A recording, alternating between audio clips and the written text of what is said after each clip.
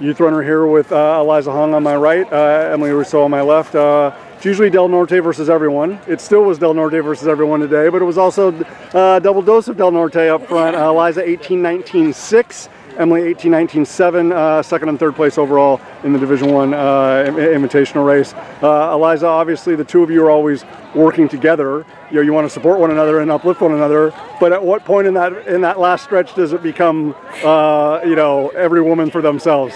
I knew that last stretch was going to be challenging because we would be together. I'm usually not good at the kick, so I surprised myself today.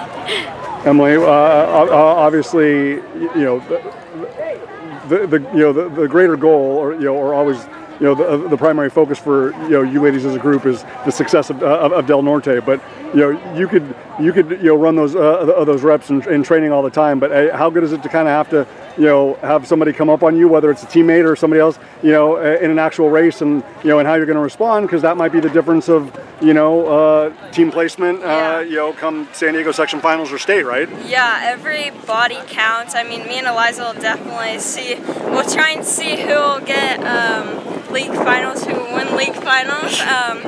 But yeah, whenever a girl's coming up, that's when it gets to your mental ability, and you just want to fight through and see, well, you want the girls to come with you, but you definitely want to fight and see who can finish first. Obviously, one thing that is very commonplace for you ladies throughout your career is Del Norte finishing first. But Emily, I wanted to ask, just how do you feel like the group is, confidence-wise, belief-wise, energy-wise, cohesiveness-wise on September 21st now in comparison to past years?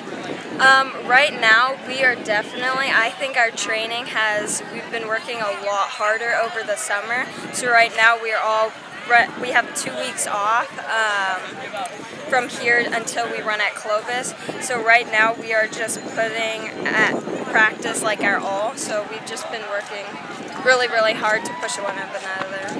Eliza, I mean, obviously the group is just continued to get better, but obviously it starts with each individual person wanting to improve and develop, and then it obviously kind of feeds that that bigger ecosystem. So even as a veteran and a woman who's accomplished as much as you have, like how encouraged have you been about this particular summer and like August and the early part of September, setting yourself up not only for today, but like Emily said, with a big opportunity at Clovis coming up? Yeah, so Emily mentioned we've been training much harder than last year, and I feel like it's been a big confidence boost, and also has helped me kind of just get used to the faster pace that I'm going to be having to know how to do.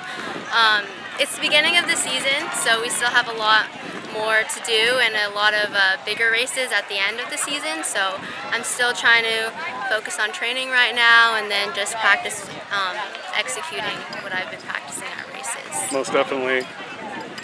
Last thing, and for both of you, Eliza, I'll come back to you. I've had the blessing of watching both of you just have such an impact on this program from day one. But now obviously, and you ladies have always been leaders, whether it was in your own grade, and then obviously now with the whole group. Like Eliza, how significant, how meaningful, how important is that for you? That obviously once upon a time you were looking up to to Hannah and the others, but now you're passing along that wisdom and that insight and the experience to the newcomers that might have been out here as a freshman, for the first time today. What does that mean to you? It's a really good privilege to be able to give advice to the freshmen who are doing this for the first time. And although I'm only a sophomore, I have like Emily and all my other teammates that are older than me have been doing it for just a couple more years than me, so I'm able to pass down advice and just be there to support them along the way. Awesome. And Emily, I mean, I literally can vividly remember the conversation that we had when you were a freshman. I mean, obviously, I hope nobody's calling you grandma, but again, like you have been there, you've done that, you've been at the highest level in cross country, you've been at the highest level in track, just like how much pride is there in just the consistency that you've had? Because I don't think that gets enough respect for you, but for the whole group. Just the consistency that you've had, not just with Hannah, but like with Paige and the other Emily. I mean, like one of the hallmarks of Del Norte is consistency. How much does that mean to you?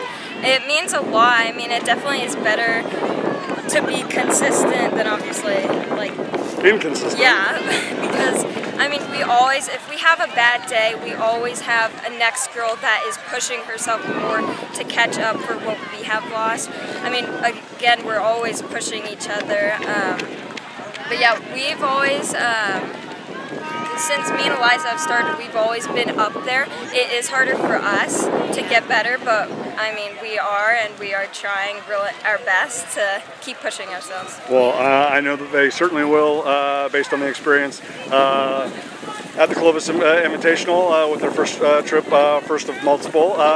We're putting that out in the University of Woodward Park this season, but as long as they have each other, we know it's going to go all the way to the line, and it's usually going to be decided by fractions of a second. Eliza Hong, 18:19.6, Emily Russo, 18:19.7, and a great statement again today for Del Norte at the 44th ASICS Calif Invitational. Ladies, stay healthy, and best of luck in Fresno. Thank you.